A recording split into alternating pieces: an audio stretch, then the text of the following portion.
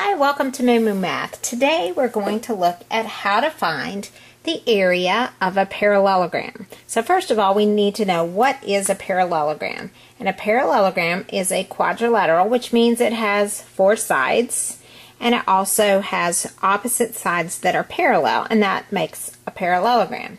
So up here we have a parallelogram whose sides are 8 and 5. So we need to label this top. It's also 8 because the opposite sides are parallel and congruent, and this opposite side is 5. Okay, to find the area, we have to take the base times the height. Now you would automatically think, well, I just multiply 8 times 5 to get the area, but you don't. You need to know the actual height from base to base, so the distance from one base to the other base. So I'm going to draw in an altitude.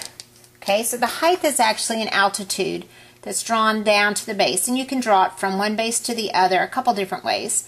You can draw it down like this and just extend that base, or you can draw it inside, but it's going to form a right angle right here straight down from base to base. Okay, and I'm going to have to give that side, I'm going to move this 5 over closer to where it's actually 5, and I'm going to call that height 4. Okay, now once I know the height is 4, I can use it in my formula, area equals base times height, where my base is 8 and my height is 4, not 5. So area is equal to 8, let me get a better pen here, 8 times 4, which is 32. Okay, so that's how you find the area of a parallelogram. Okay, so let's take it a step further and look at one that's a little more involved. Okay, let's say you have a parallelogram and one side is 6, one side is 10, and so we can label this opposite side 6 and this opposite side 10. But this time we're given a an angle of 60 degrees. So when I drop my altitude down, so I can figure out the actual height from my formula, because remember, I need base and a height, and the altitude is the height. I'm going to use 10 as my base, but I'm going to have to work a little harder to find this altitude or this height. So I'm connecting one vertex straight down.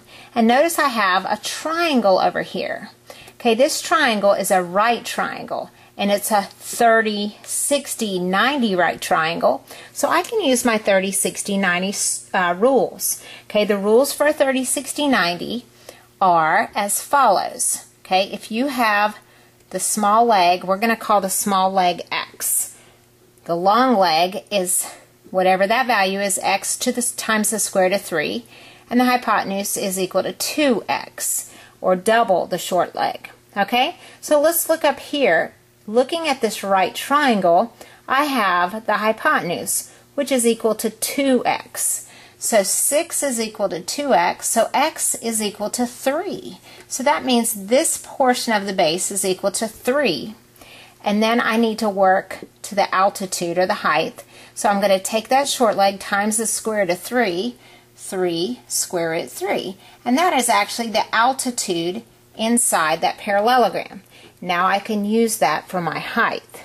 Okay, so I'll plug it in here, 3 square root 3, and to multiply 10 times 3 square root 3, remember the rules, outside portion times outside portion. So 10 times 3 is 30, and there's no radical to multiply that with, so it's just the square root of 3. So 30 square root 3 is the answer, and area is always units square, and that is your final answer.